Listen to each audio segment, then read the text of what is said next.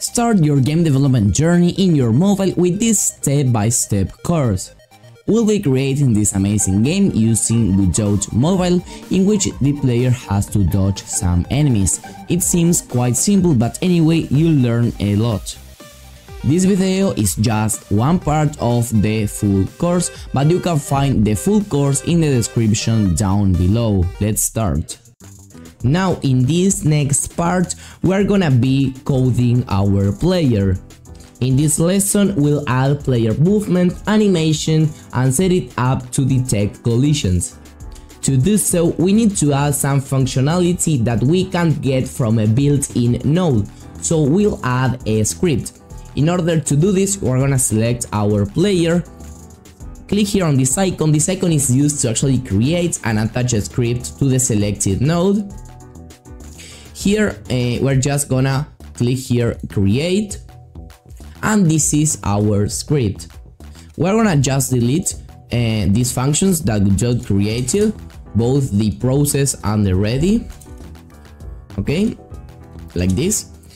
And now we're gonna create two variables. Firstly, this variable speed will actually control our speed, how fast our player will move. And also we're gonna need another variable to store our screen size.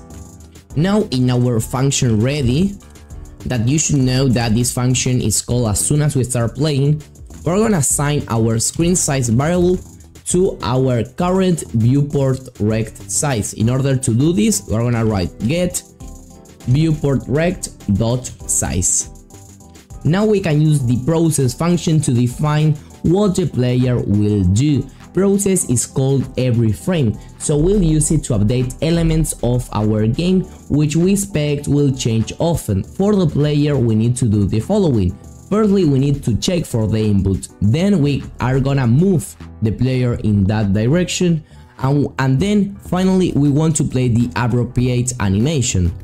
Okay, but here we have a problem. Let's say that in most games you move with WASD, but of course if this game is gonna be played on our mobile device, we aren't gonna be able to actually move with a keyboard.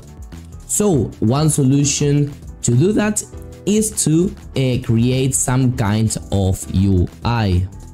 So in order to do this, I'm gonna create a new scene.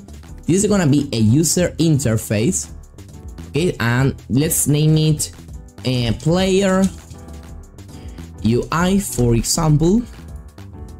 And also we have to consider that the player would be able to move in 4 directions: up, down, left, and right, which means we should create a total of 4 buttons. So that's exactly what we're gonna do. Of course, you can adapt this input system to what you want to create. It doesn't really matter, but in my case, I'm just gonna create 4 buttons, okay?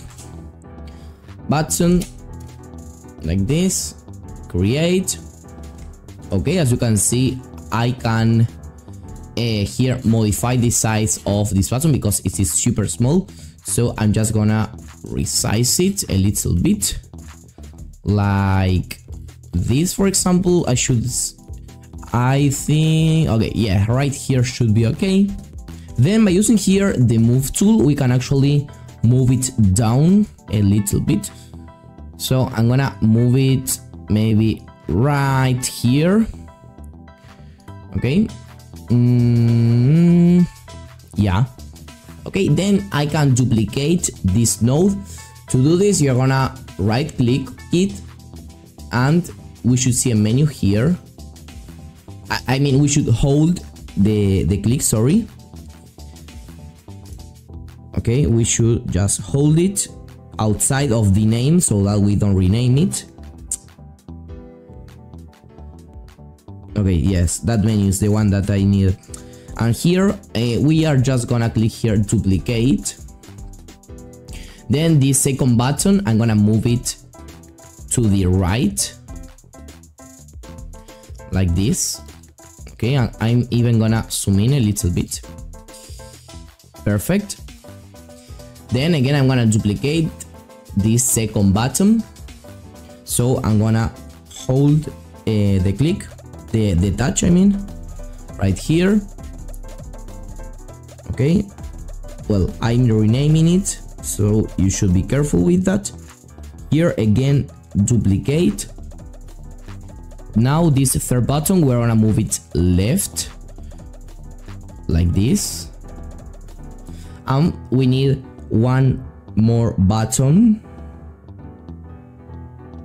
Okay, and in this case, this is gonna be the top button. Okay, like this should be okay. So with this button we would move left, with this down, right and up. Okay, so let's actually rename them properly. So this is gonna be our up button. Then we also have here our left button. Here we have right button.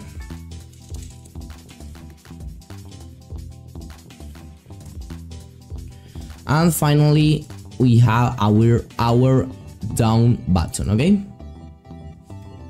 down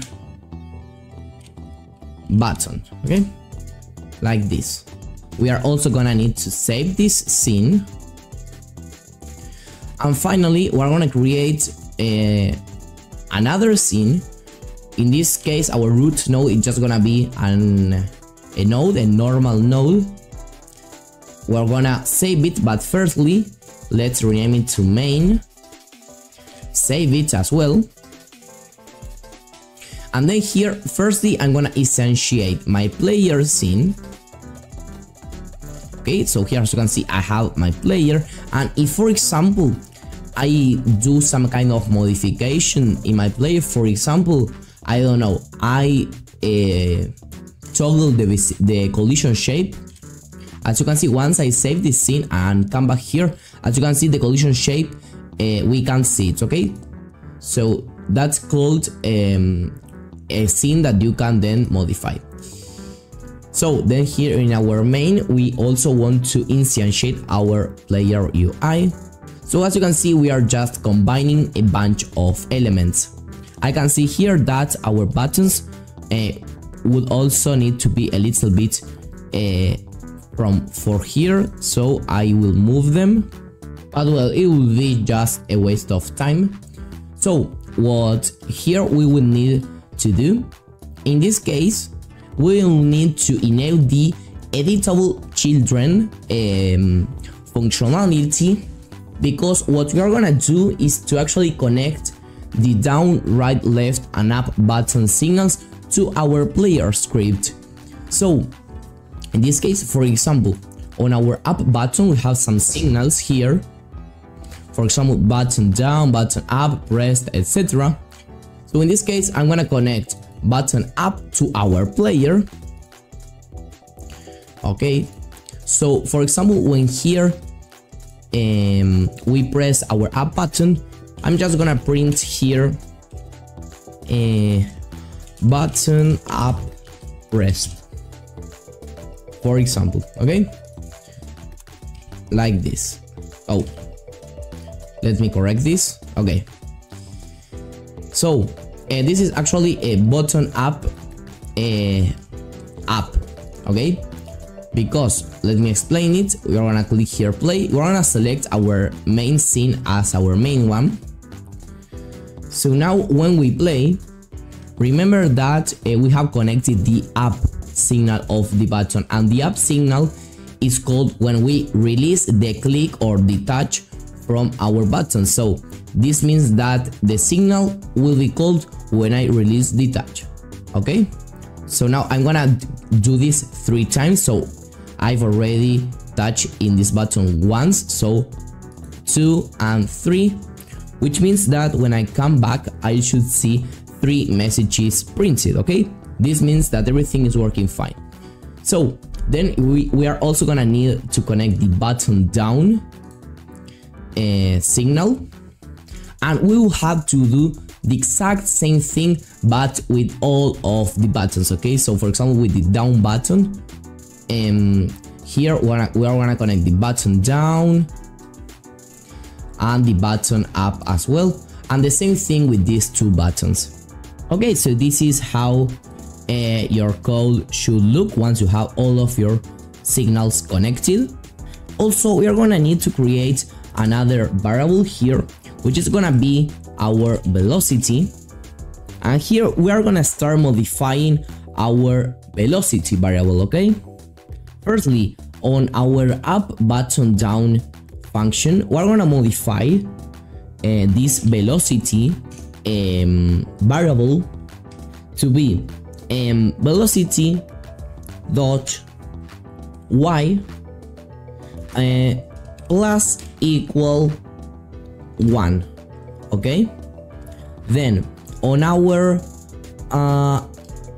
this is gonna be minus equal 1. Then on our down button, this is gonna be velocity dot y plus equal 1.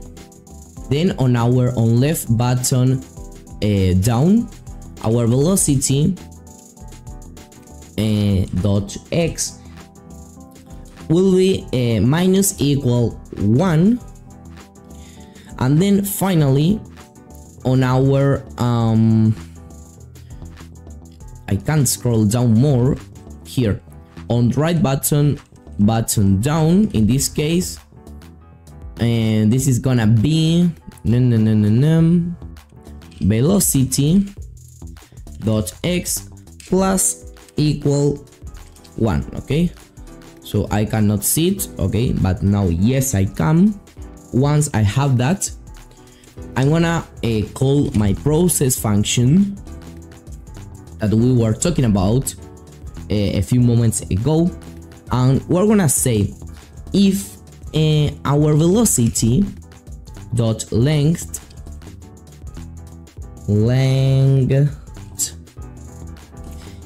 is greater than 0, which means that if we are actually moving, we are gonna set our velocity to velocity times speed. Also okay, here in our velocity, initially we're gonna set it to vector2 dot 0. Now it's time to actually move the player. In order to do this, we're gonna update our let me just scroll down a little bit so that you can actually read this. We're gonna update our position to be plus equal our velocity. That, remember that we set our velocity in this line, velocity times delta. Okay, finally we should also normalize the value of the velocity. Okay, now when we start playing, we can see something very weird. When we click here the button, well, as you can see, it just goes to the first direction we clicked. In this case I clicked firstly right and it went directly right, and like it didn't come back and it just continued moving. So let's fix that. But well, as you can see, we checked that the movement system worked perfectly fine. So here we're gonna create a variable can move like this, that initially is gonna be set to false, and we are just gonna execute all the things inside our delta if our can move variable is actually true. Okay, like this. And then here we are just gonna click here the tab key. Okay, now if we play again, as you can see, we can't move. Okay, because in our code we said, okay, if can move is equal to true, we're gonna actually move the player, but as you can see, we've set it here to false. So we're gonna play, let's say, with this variable depending on our button signals. So firstly, when a button is up, okay, it means that we stopped pressing our button. what we are actually gonna do is to set the can't move to false. Why? Because if we are no longer pressing our button, we don't want to move our player. Whereas if our button is down, we want to set our can't move to true, okay? And we're gonna do this with all the functions. So again, here we have a down signal. So as in this signal we would be pressing our button, we're gonna set our can't move to true. And then here on up, okay, we're gonna set it to false, okay? Now, okay, once we click a button, as you can see, it doesn't like continue in the same way, but as you can see, it doesn't matter. Like the button we press, it always goes to the same direction we pressed initially, okay? So let's fix this. And well, the solution is even simpler that you may think. We should just modify the velocity, but instead of decreasing or increasing its value, depending on which button we are pressing, we are gonna change the value of the velocity considering this. For example, if we are pressing the up button, we are gonna set our velocity to vector2.up. Vector2.up, okay, is the exact same thing as saying vector2 0 1, okay, which means going up, okay? And then here on button down, we do the same thing. We set the velocity to vector2.down. Then when we press the left button, we set it to vector2.left because we want to move on the left direction. And the same exact thing happens when we press the right button. So here you can take a look to how the player movement code finally ended up. We could, for example, delete here this line and also here this line also if you want, but that's not really necessary. So now when we play, this is the up button. As you can see, if I hold it, the player will continue going up, but it doesn't continue as it used to happen. If I click here the down button, it will go down. Here we have the right button and the left button, okay? And as you can see, everything works just fine. Thanks a lot for watching. Remember to like and subscribe for more content. You have the link to watch the full course in the description down below. See you!